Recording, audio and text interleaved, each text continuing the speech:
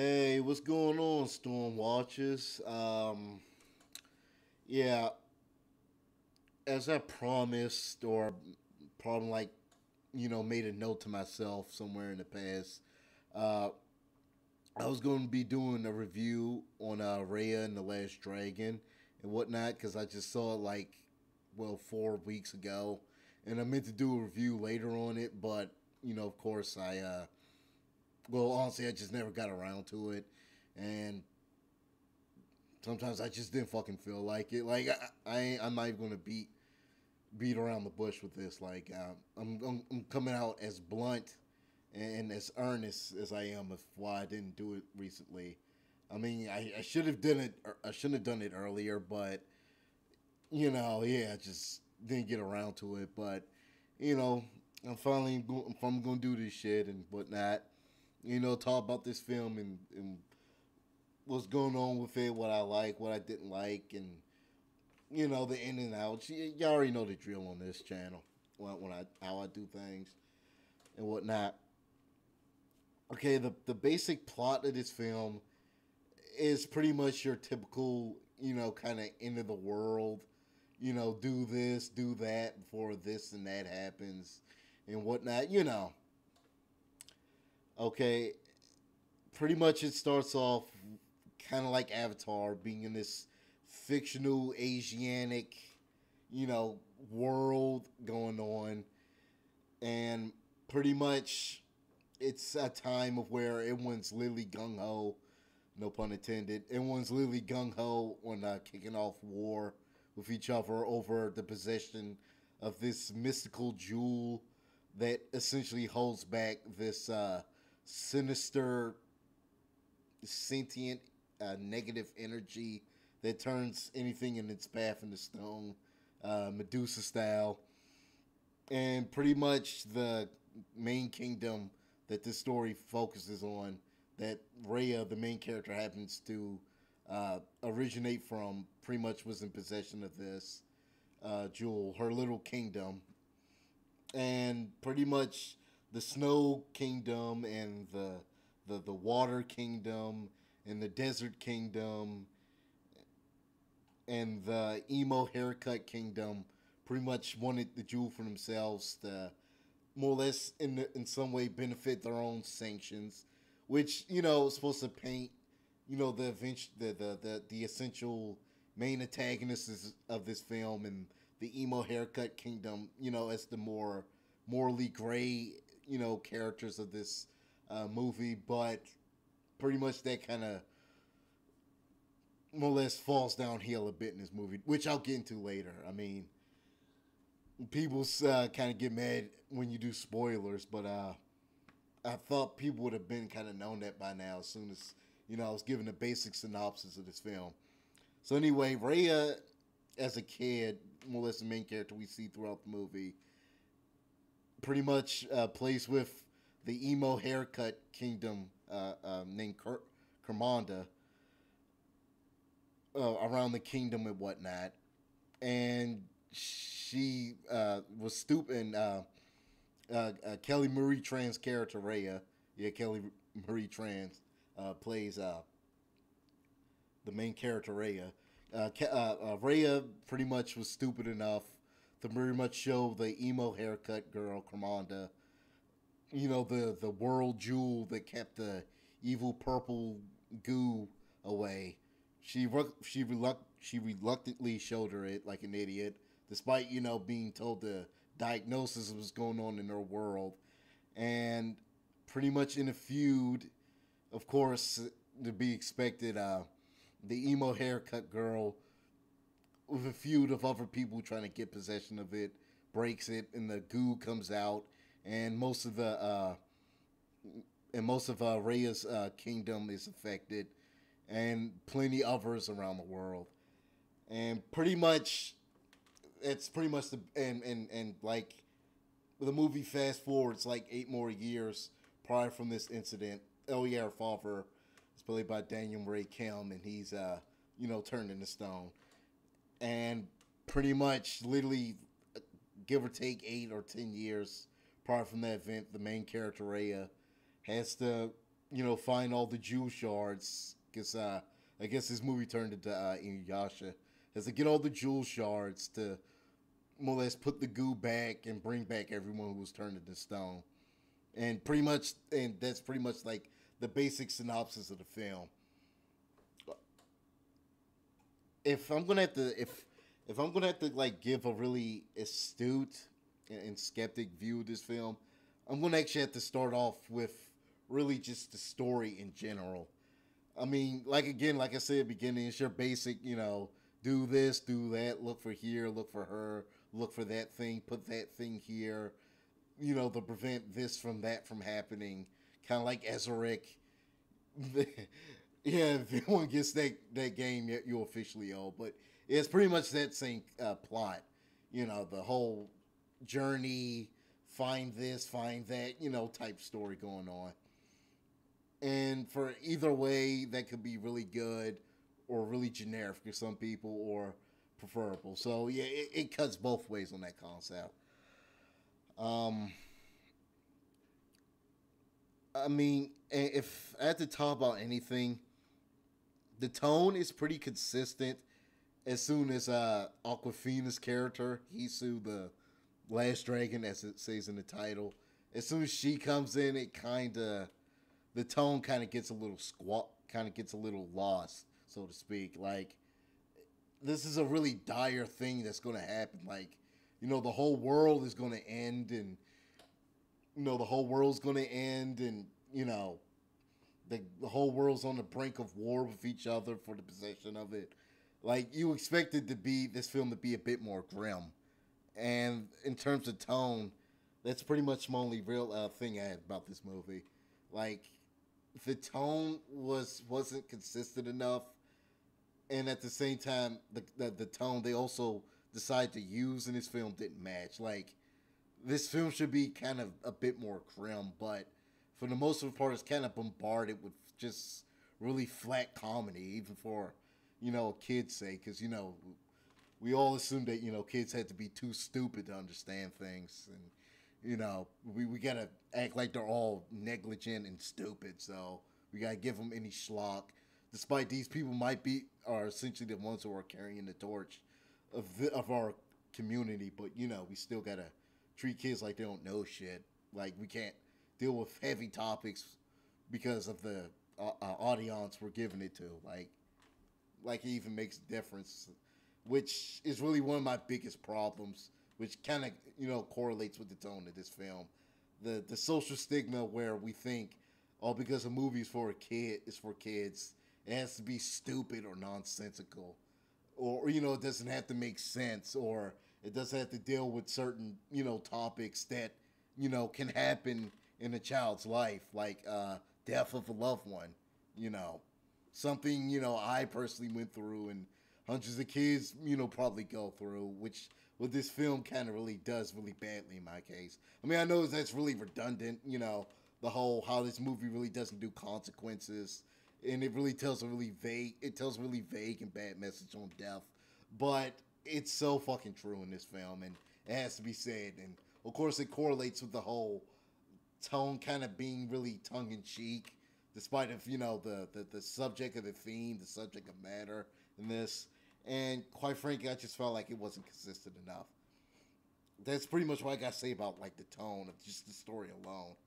Uh, the characters themselves, I mean, Raya, she's fine. I mean, I would just throw. I mean, if she was someone else, like if she was like Captain Marvel or someone, I just would have thrown the term strong female character. And yeah, she rightfully is, but really, some people find her underwhelming. Me personally, I feel like she does the job well enough. She's kind of like the main character from Quest of Camelot, but she's not just I want to do what a boy want to do. Like, no, like Ray actually legitimately does seem like like a character that can stand up on her 2 feet, and she's not boggled down by just one concept. Like, her father and her whole people were turned into stone from the goop, and that would actually really inspire her to like want to do the best to return everything back. It does seem like something integral to her character, and not simply some just to push the message or just to simply just provocate a really limp and repetitive character arc that you can simply make for any character. They're strong. They're independent. They want to be like the boys or girls, and if whatever movie you're looking at, simply because they are like that's apparently just being strong is treated more so as a character trait opposed to it's treated as character personality opposed to just being a trait. And Raya is not one of them. She's not just a strong female character because she has to be. Like her strong female characterness actually does correlate with her character in this film from the most of the things she go through. I mean, sometimes yeah, she can be kind of irritable, especially how Kelly kind of gives off most of the dialogue in this film. But for the most part, it's decent enough. She gets the job done. She does fit the scenario enough. Again, I'm just harking back on the whole tone concept of this film that just really doesn't do it for me, and it just seems kind of too inconsistent at times, and it seems too lenient on more or less the comical part than the really more dire atmosphere this film was giving off at first, which also kind of really reminded me a lot of Mulan. I'm like, a movie like this, like the tone and the subject matter it has, it should be a bit more. It should be treated more with a bit more. What's the word I'm looking for? Should be treated more with a bit more respect, for lack of better words, given the subject matter of this. Kind of somewhat being a war drama fantasy going on. So yeah, there's that, and pretty much that's all. That's really all I gotta say about Raya. She's not. I don't dislike her, and she's not boggled down simply just being a strong female character. Like she's not a Mare Sue. Mare Sue. She's actually does seem to, she actually do seem plausible. Not everything's given to her.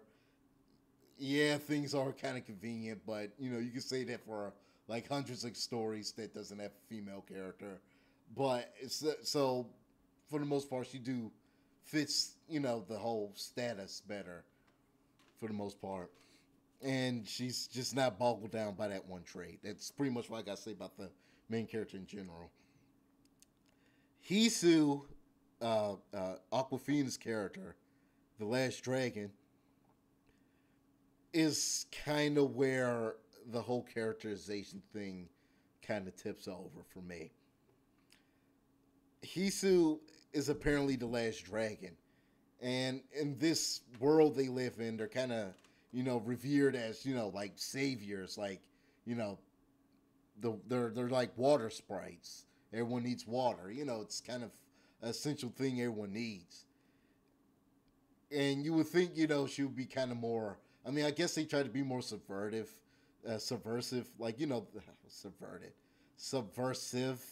They try to make seem more subversive. The whole wise guru character, or a person in the series. Should be no nonsense and serious and doesn't bust a gut or anything.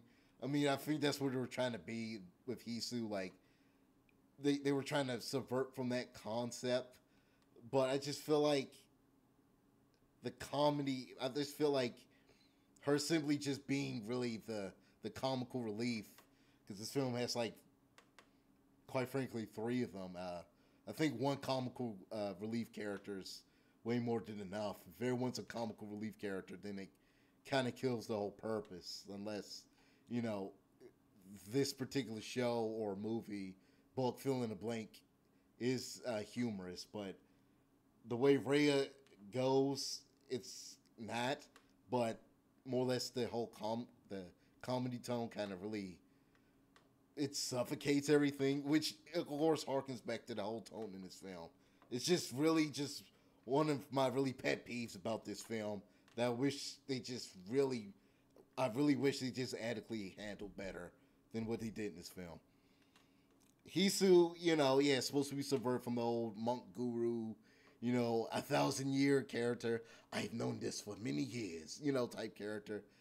I see where they were trying to be subversive with Hisu, but I just feel like her comical moments really, again, are just another aspect of the film in terms of tone that just gets in the way of everything. Like, I'm not asking her to be serious. I mean, yeah, I think they were trying to be subversive with her, but I just feel like she was just again boggled down to just being another gag, hard character for the kids, and it kind of really ruined that. The whole lore behind the dragons and their importance, because she kind of virtually really doesn't do anything in this film, be honest, which really kind of shows the importance of these dragons they have in this world and whatnot from how this movie established it. Uh, so yeah, there's that about Hisu. Like, she's really a loving and leave it character. She makes kind of crude humor. Oh my god, I can turn into a human. Oh, my head can reach my butt. Like just dumb, hearty horror comedy for kids. That, yeah, okay, yeah, sure, kid audience, but really, when this movie really explains the importance of you know that these beasts have on their overall economy and their way of traveling and their ecosystem and geography. Kind of one of the bare basic principles of world building, which is something I'll also get into later. And I just felt with Hisu, Aquafina's character, they just really missed the mark, and quite frankly, they kind of just really forgot, how important that they're supposed to be in this film. I guess the writers was like, fuck it at this point. I'm doing a lot of squinting today. Anyway, so yeah, that's what I gotta say about Hisu. The boat boy, he's fine, I guess. Again, too many comedy relief characters in the show. The baby and the monkey characters, again, just another pointless comic relief characters that really don't add anything to this film, and could have, if they were written out, it wouldn't have made any difference. And then we got we got the Mongolian like character in this movie, who's, when we go to the snow place of the movie, the snow setting of the movie. Again, I will literally go back to, I will go to town and world building in this film eventually. So yeah, we got more or less the fellowship, so to speak. Yeah, we got the fellowship of this film. They're kind of established in some way, although I think the snow guy, he was kind of like given a hand wave in this film. And really, I mean, the fact that he's still kind of seen to be, he was kind of an idiot. I mean, the way the movie, handled the snow guy, he was just kind of an idiot. Like, he tried to be, all serious. Yeah, I'm tough, I'm rough, but really he's kind of a subdued softy who essentially can't, just like Raya, no, not Dragon Prince, Raya, just like Raya, he essentially lost his whole country and his wife and child. And again, you would think, that character would be, again, taken with a bit more respect in the year. Like, his tone would be kind of more aligned, it would be more appropriate. But again, he's just, a gentle giant, but he's kind of a doofus. And again, if he wasn't in this film, it wouldn't have really really wouldn't have affected anything. Which I see what they were trying to do with their whole fellowship, so to speak. What they try to do is the message of the film, about coming together, ending all bullshit, ending, ties and just living together as one kingdom, as, the whole message of this film was trying to put out. But I guess they just didn't. I guess the writers midway just decided, fuck it. They're trying to say that, this is a problem we all had to face at the end. Especially when emo haircut, yeah, someone gave me this for the integrity of this video. Shit. And it's an old McDonald's toy. I guess someone kind of felt the same way about me with this character and the overall theme of the film as I did. This character, emo. At the end, yeah, spoilers. She, helps the good guys. The whole antagonist they were setting up from the beginning of the film. When she was trying to literally capture her throughout the whole film. Yeah, she essentially, yeah, I'm pretty much using this for like a prop of the video. So, you expected to, me just waving it in the video and whatnot. Yeah, camera's inverted, but yeah. Yeah, pretty much, yeah, at the end, even she kind of, joins the fellowship in certain way. She kind of serves a thing in this film, but it really doesn't matter at the end because essentially just felt like the film just did a 180 on this character. And in terms of, her motives and whatnot, they essentially made a moral gray character, essentially just a eager psychopath who, yes, will do anything to save her kingdom, even means, killing the titular character. But it just doesn't mean anything in the long run. That's kind of the whole problem with this film in general. Uh, Actually, this whole movie in general feels like fantasy novels, like a series of fantasy novels, more or less summarized in one story. Yeah, I'm getting Dark Tower vibes here, Aragon vibes here. It seems like It seems like a series of fantasy novels summarized in one. Especially how they express, the world and all this and whatnot. The world of this, which I'm finally gonna get into. You know what I'm saying? And all that. But yeah, it's my problem with most of the characters. They're all boggled down by few personalities.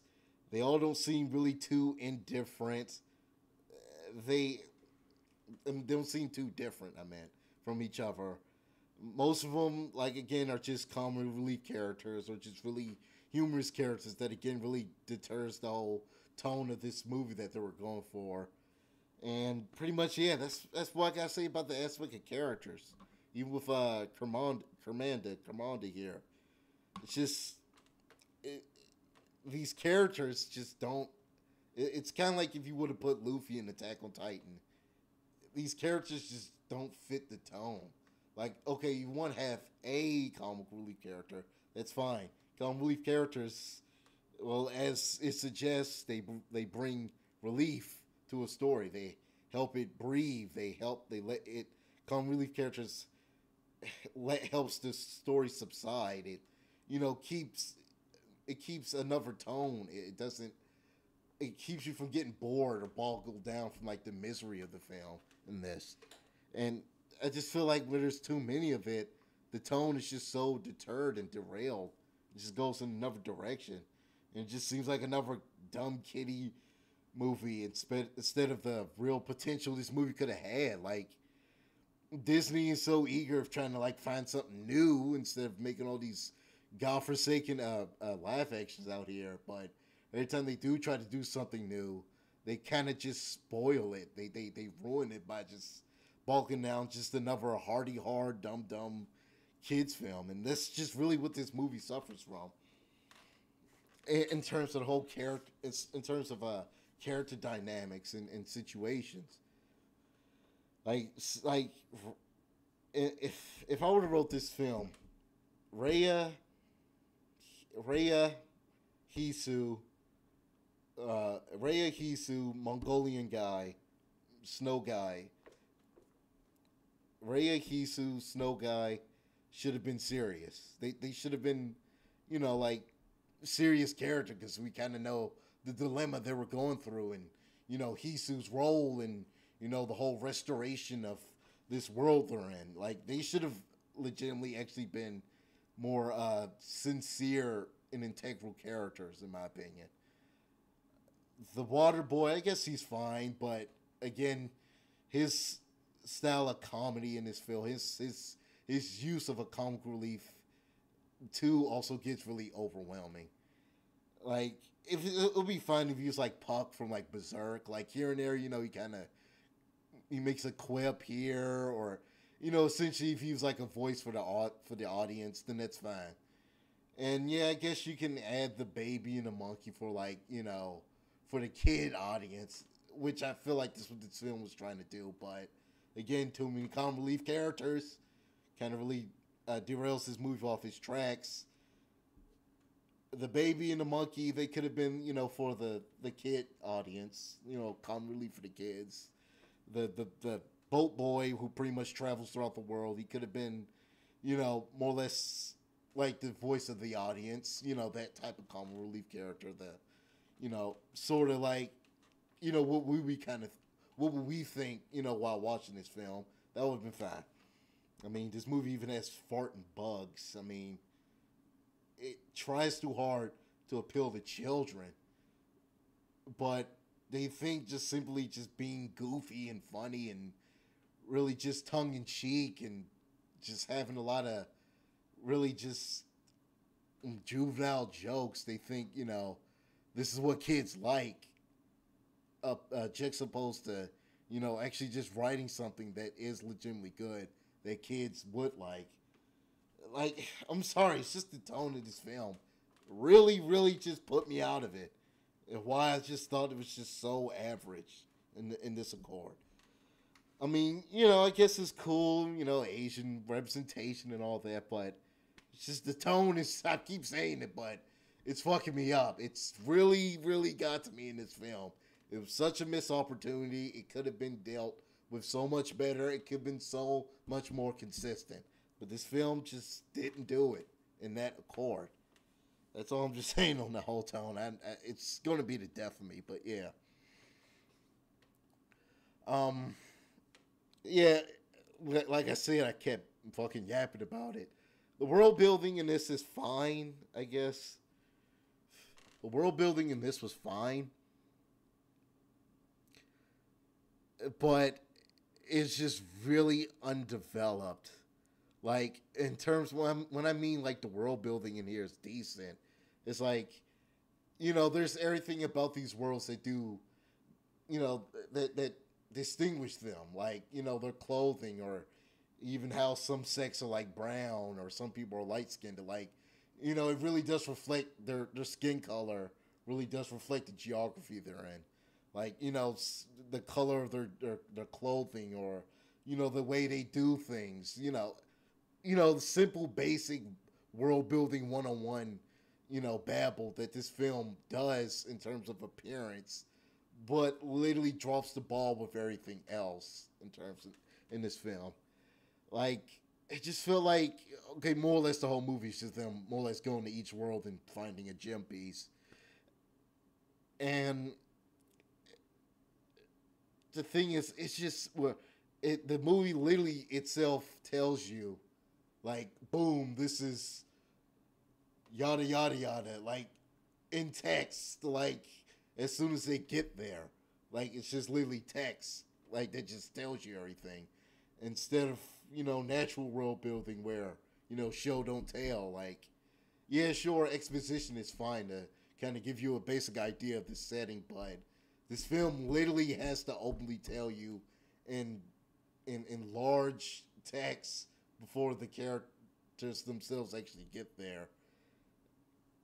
The only time the only time this world building is actually good is in terms of how, each country does look, they do look different. Like, you can actually distinguish them. They do look different, like, from apart from each other. But it's just, it's more superficial. It's more from what you see. Like, let's take Avatar for appearance. Like, for example, like, yeah, okay, the Earth Kingdom is obviously Imperial China. The air nomads are Tibetan, Southeast Asian, just like what this film is. The Fire Nation are imperialistic Japan, and the waterbenders are Innu, Native Americans. Like, but they physically all look the same, even their hairstyles and colors and whatnot, how they look and all that. But there's still key things about all these different nations that tell them apart, like from how they do things. Like, the Fire Nation has a top-notch navy. The Earthbenders are kind of more straightforward to combat. Some of them don't even wear shoes because some Earthbenders literally can read can read quakes through their feet. And the Waterbenders are kind of their government. They're really tribalistic. The Fire Nation is a monarchy. The Earth Kingdom's a monarchy. The Air Nation are more nomadic. They have gurus opposed to the Fire Nation and the Earth Nation having kings and the Water Nation having tribes. They actually felt like the Avatar worlds, there was enough time to go into them to tell you how different these worlds are, to really establish world building. Yeah, you can tell the difference. And it wasn't simply just based on a superficial aspect. They actually went into more like the meat and potatoes of each world. And some people may say, well, it's like a 1 hour movie. They can't, detail everything. But I'm like, this movie is able to literally go to point A and point B and tell you just the gist of the story. I think they can't have enough time to tell you a bit more about these worlds, aside from a more aesthetic feel, or what was told from the narrator or what's told from other characters. That just sounds like a really bad excuse of why these worlds are just so undeveloped in terms of the essential themes of what makes a world in a story adequate world building. I mean, hell, even Bleach is another good example. I mean, you got Hueco Mundo in the Soul Society. The Soul Society are based on more feudal Japan, mostly samurais and whatnot. Their government is obviously really textbook feudalism. There's even, a bourgeoisie in the Soul Society. There's the nobles and to Rukon, which are pretty much peasants' souls, or how in Hueco Mundo pretty much it's almost Darwin. It's a sense of Darwinism, like everything kind of goes, and more or less Taikubo really he really showed that by pretty much making most of the Ronkars and Hollows resemble animals, like in Darwinism, natural selection, everything kind of goes. The weak dies and the strong keeps living. They have to feed on each other. It's kind of more tribalistic, even with when we show Baragon.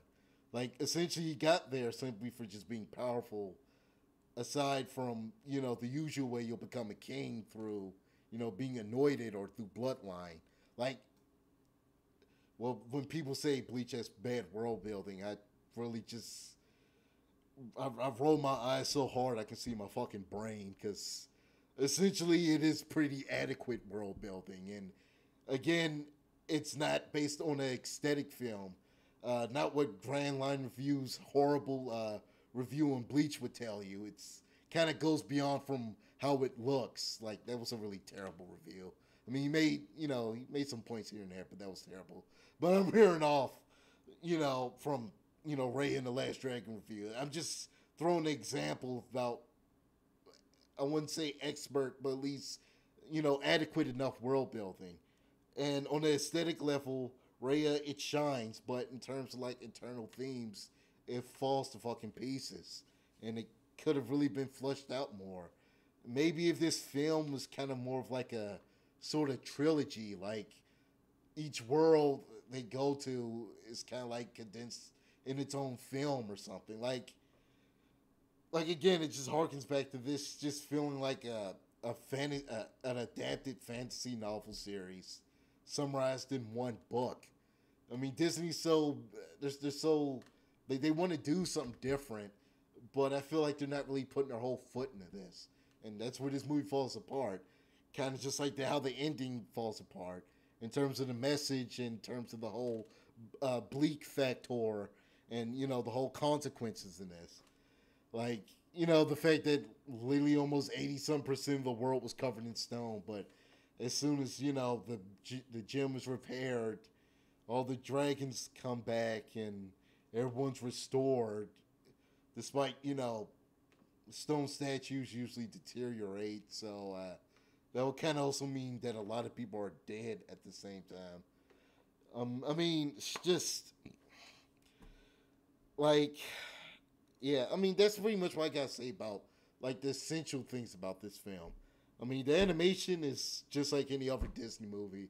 Some people say it's like the best it's ever been, but I'm like, it's okay. Like, for a while when I saw the trailers, I didn't even think this was a Disney movie. I thought it was one of those really good animated Hong Kong films, but the story doesn't really make sense and the dubbing is awful. But it just looks really pretty, and that's essentially what this film is. If I didn't even see the Disney logo, if I didn't even essentially saw the Disney logo, I wouldn't even tell that this movie was a Disney movie. I just would have assumed it was just one of those really pretty looking Chinese animated movies. And that's literally the thing. Like this seems like it could have really gone. It really could have gone somewhere, but Disney simply just, I guess, didn't have the balls enough to really, go full force with it. It was boggled down by a really haphazard tone, and it really deceives the whole message this film was going with at first. It's just so much holding this film back, and that's why I just had to give it an adequate. I had not inadequate, adequate. I know my whole list, going on here. It's adequate. Like, I feel like this movie, it was holding itself back, opposed to what the studio couldn't do for it. Like, this movie should have really went. It should have really let go on it. It should have really. It's like how I feel about Mulan. It really should have went somewhere. I feel like it was too stapled down by by really haphazard comedy characters and a really inconsistent tone, and really the message more or less pulling it getting pulled under its feet in this. And I have to give it an adequate. You know what I'm saying? I mean, I was really looking forward to this too, but again, just boggled down just by more or less really just kind of bad pacing that feels like you're on pixie sticks and cocaine and 5 hour energy drinks and venom energy drinks and monster. It's just the pacing. It just feels like it goes from one place to another, and you barely even actually kind of grasp it. And the film itself kind of almost treats it like it's not important. I mean, I really wanted to like this film, but I just feel like, again, this film should have like been like its own franchise. It should have, started slow by establishing what's going on first, like with Raya's world. I mean, they did an excellent job on like giving you a basic gist of what's going on, but that's literally only as far as this movie goes in terms of setting everything up. And so yeah, I'm gonna have to give it a adequate, somewhat creeping into damn. It's just, yeah, this movie kind of it really puts me out. So y'all already know the drill. Like, subscribe, and comment what y'all felt like and all that. I mean, I know I'm feeling a bit more kind of morbid and about this one, but it just really shows just how Disney is capable of doing good with the writers and staff they have, or the writer staff they're able to pay off. Let's be honest. I mean, I don't think anyone within Disney has a creative bone in their body, unless if they're just like buying writers or animators or artists. Disney could have went somewhere with this, but I feel like they just only put their toe in hot water and decided to not go in it. When you're about to take a bath. And that's pretty much, yeah, that's it about it. Like and subscribe. Comment down below what you think. Like always, man, the Eye of the Storm is watching y'all.